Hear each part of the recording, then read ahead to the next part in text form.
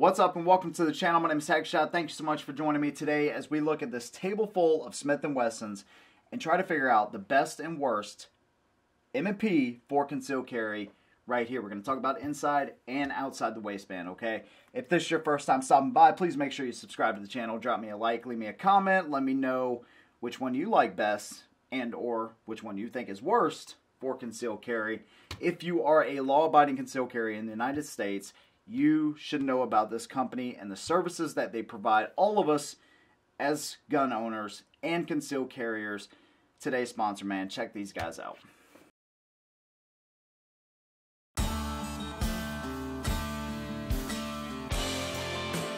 It's in our nature to protect the ones we love, to stand up to any danger, to be strong and courageous, to always be prepared, to keep our family safe, to be the first line of defense.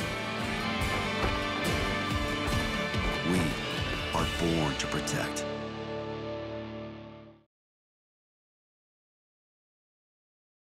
All right, USCCA, man, we appreciate your support. We've been with those guys since 2015, dude, and peace of mind, all in one company at a very low price every month. I will take that, and the training that they offer is unmatched. So there we go. Big thanks to our patrons, man. If you want to support our channel, $1 a month can do that. If not, if you just want to be a subscriber, a viewer, a supporter in that way, we totally get it and understand and appreciate that. So Smith & Wesson, M&P, we have a good variety of guns here, and I think the most efficient way to do this is as we go through each gun, we're going to put a rating on it, 1 to 10. 1 being the worst, 10 being the best in a concealed carry role. Now, this is different for everybody, obviously, so this is just going to be my opinion on this.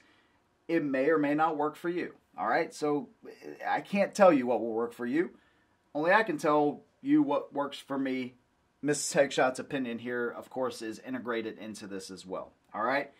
Let's start out with the Smith & Wesson M&P Performance Center. This thing is feature loaded and one of the best freaking shooting guns I have in my collection. I swear, dude. This thing, it's ported, all right? Very little muzzle rise and felt recoil. High sights right here to co-witness with a red dot that I do not have on this gun. Let's be honest, dude.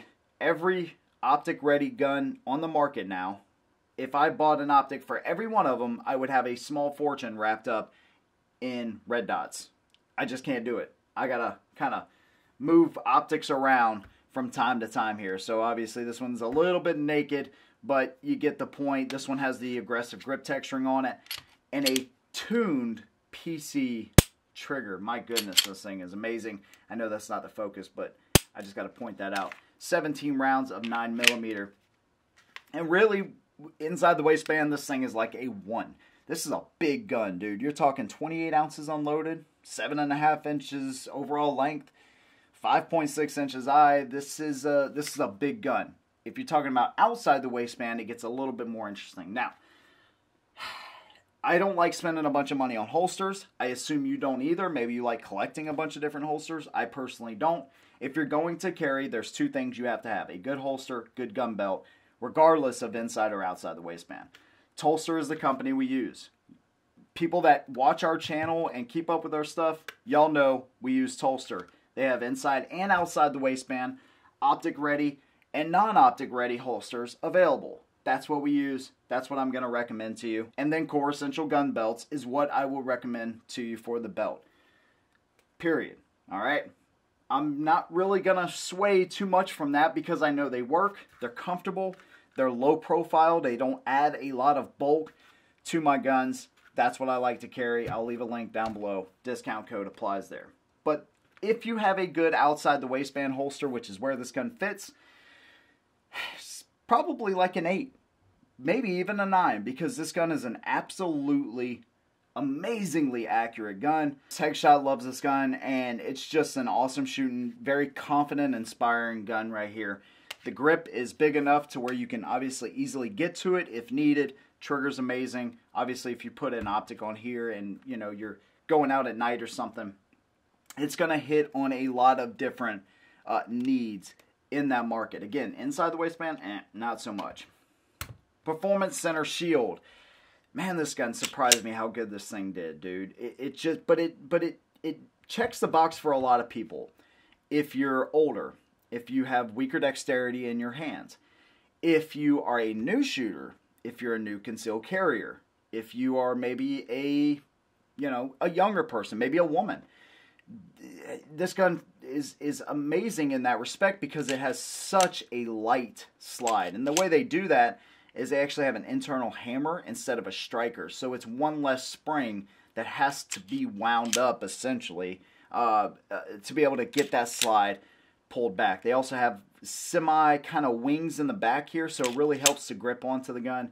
Just amazing. This one's a little bit tricked out now. It's a Performance Center, so it has the fiber optic sights, it has the ported barrel in the front, the cuts in the slide, all of that good stuff. Loaded chamber indicator, grip safety, flat face trigger, 8 rounds in the mag. And when everybody else was trying to get as many rounds as they could into the smallest grip, the smallest gun they could, Smith & Wesson stepped back and said, hey man, what could a lot of people use in the market in concealed carry, and what can we, help people out with? And they really, as surprising as it was to me and maybe others, they really hit the nail on the head with the PC Shield. Inside the waistband, this one's probably going to be like maybe a 6. It's a little bit heavier. You're talking about 23.2 ounces in today's market. That's kind of heavy. 3.8-inch barrel, 7 inches overall. All right, so if we look at this just versus the Shield Plus, which is a 10-round gun, by the way, all right, you're going to see one of the biggest drawbacks of this gun is that grip length. Now, drawbacks as far as inside the waistband carry.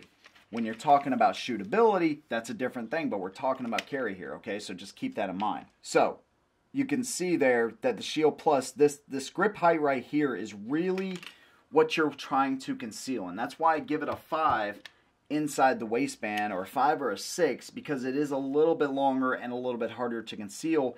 If you're a woman and you wear tighter fitting clothes, it's going to be harder to conceal this gun. Now, if you carry appendix, that may be less of an issue, but that's just something you want to keep in mind. And then obviously outside the waistband, this gun's like a 10 because it's not as big as something like the Performance Center Shield, but it still offers an amazing shooting gun with a lot of different features for outside the waistband type of carry.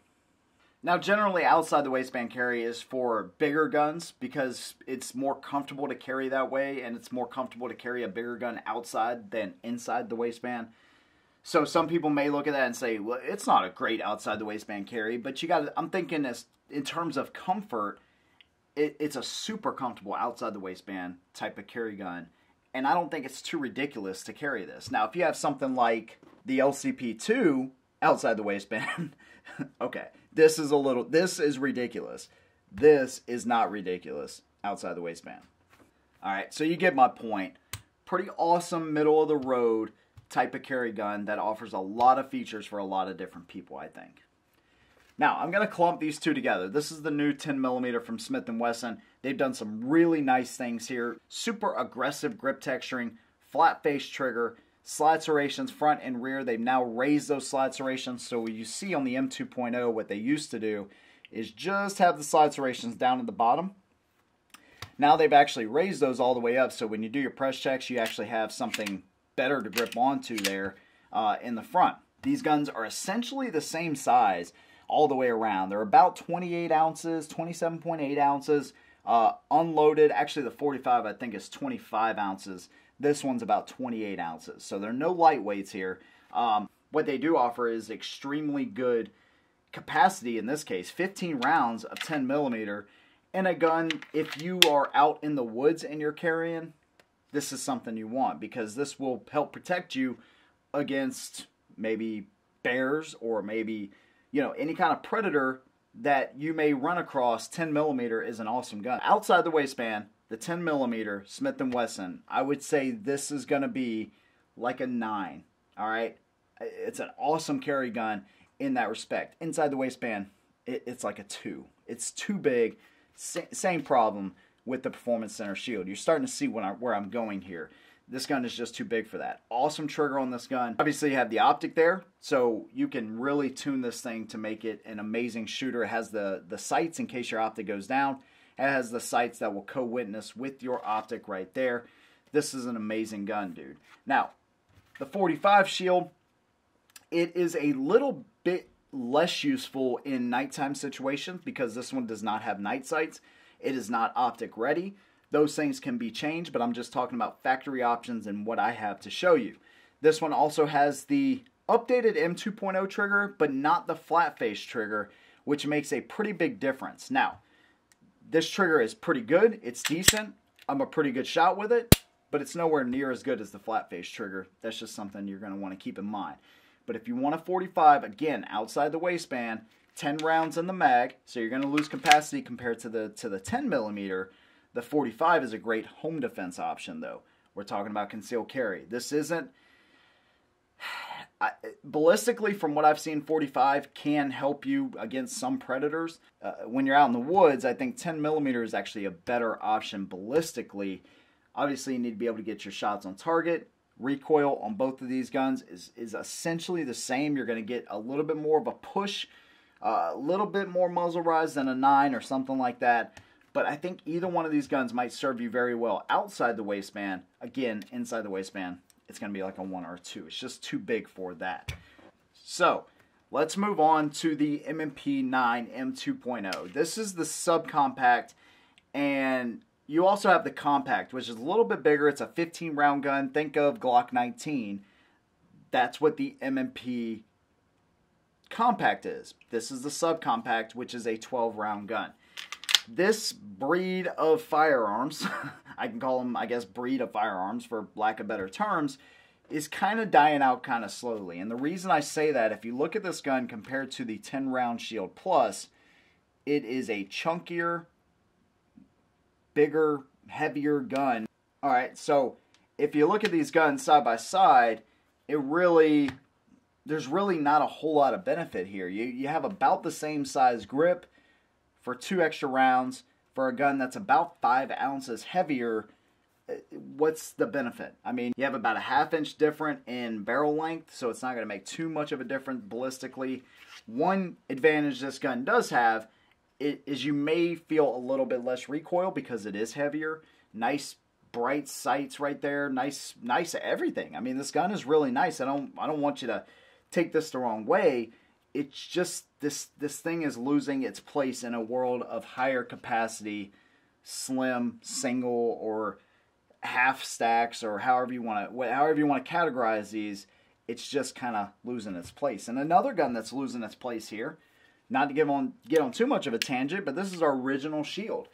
This gun set the standard for this whole slim, conceal carry 9mm market. It really did. The PPS, the original one, was good. This one, I think, set the bar. But now you have 7 rounds, 8 rounds, extended mag. But check it out. Now we have a 10-round Shield Plus. They're essentially the same height. 7 rounds, 10 rounds. Check it out. They are essentially the same gun, and you don't really get any extra width. Maybe 1/10 of an inch extra width, and better grip texturing to control the 9mm. It's a pretty soft shooting gun anyways, and you have the flat face trigger. Again, it's kind of if you want to look at it in the Smith & Wesson realm, they kind of took the Shield Plus, and by the way, you can get these ported, and you get a little bit longer barrels and all that good stuff, honestly, and you can get them optic ready. They kind of put their original Shield, which has kind of been out of the market for a while anyways, and they pretty much killed their subcompact gun with the Shield Plus. But it was necessary because everybody was doing something like this, and Smith & Wesson, they make one of the best guns out there. They had to do that, so I totally get that. The original Shields, by the way, if you're on a budget, man, before all this pandemic stuff, they were going for like $250 everywhere, $200 sometimes. So that's just, if you're on a budget, dude, I would not argue with somebody if they just got an original Shield. The trigger's not as good, but who cares, man? The grip texturing isn't as good. It's kind of slick. I don't like that at all. They've raised the magazine release, better trigger, better sights, optics ready now if you want, but still an amazing carry gun on a budget. What I'm going to give the compact here for its size and carry, dude, you could go with a full size for a few more ounces outside the waistband and do just as good with more capacity. I'm going to give this thing like a 5 outside the waistband or a 6. It would be comfortable for sure, but it's lost its place in the world. You could go a little bit heavier and have more capacity. It's about the size of a Glock 26, so if you wanted to carry inside the waistband, I would say it's about a 7, maybe even a 6 or a 7. It's kind of heavy, comparatively speaking, in this realm. Yeah, it's just one of those things. It's kind of become the bastard of the carry gun market in a way. Again, that goes for the Glock 26 essentially. That goes for the HK VP9 subcompact. That goes for the CZ P10S. That goes for the SIG P320 subcompact. I don't even think they make that gun anymore.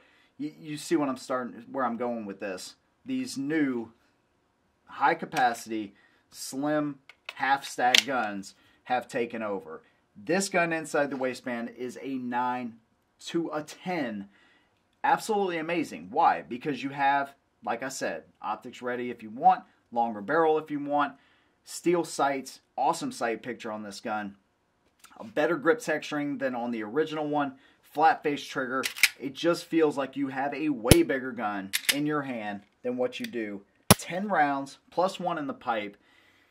The gun's absolutely incredible. Outside the waistband, you know, again, it's something that you can do if you want. This is actually the holster for it.